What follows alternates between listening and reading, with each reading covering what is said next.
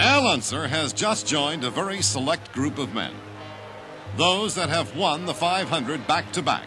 Maury Rose, Wilbur Shaw, Bill Vukovich, and now Al Unser.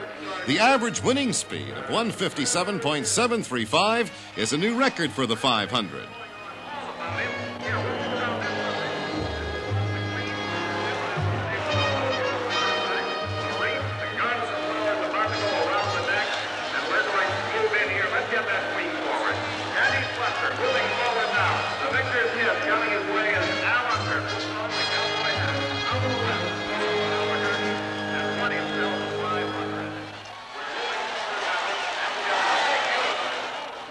Now they'll have to make that 48 out of 55.